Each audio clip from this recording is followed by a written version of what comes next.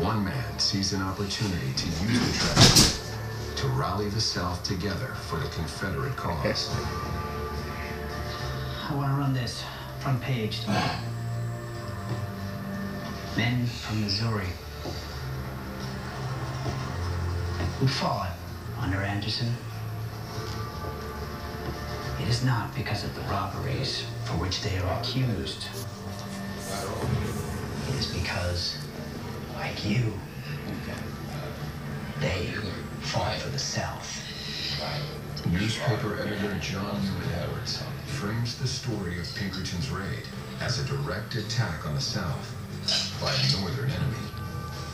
The Pinkerton raid turns all kinds of sympathy to the James family.